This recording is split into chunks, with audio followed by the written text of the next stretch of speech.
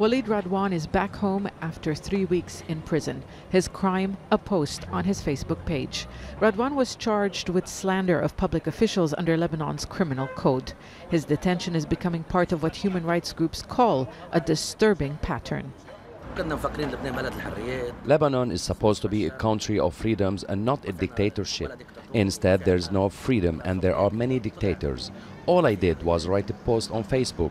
I was summoned, investigated, and imprisoned.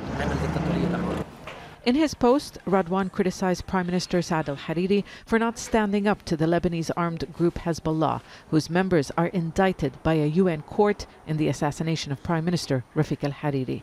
He wrote in his post, "Let us see if you can form a government or take any decision without the consent of your father's murderers." Wadia Asmar, a longtime defender of human rights, accuses those in power of a campaign of intimidation and creating an atmosphere of fear. Asmar says activists are increasingly being summoned by the Cybercrimes Bureau. One case involved a post that addressed the president with complaints, including turning the country into a family home. He was criticizing the president, explaining that we have two electricity bill, two water bill. We were this oasis of freedom in the Middle East. So unfortunately, today we are pushing more and more to be like Egypt of Sisi, Syria of Bashar al-Assad. Some politicians are trying to fight back, among them one-time journalist and member of parliament Paula Yakubian. But she says legislative changes may not be enough.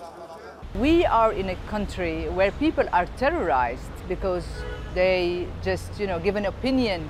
We need the judge to be strong enough to not to listen to politicians. The problem starts with this political caste.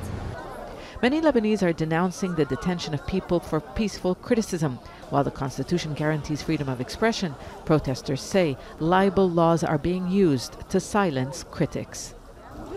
We contacted the Internal Security Force's Cybercrimes Bureau for comment, but they haven't responded to our request. Human rights groups say at least 40 people have been summoned since 2016 for what they expressed online.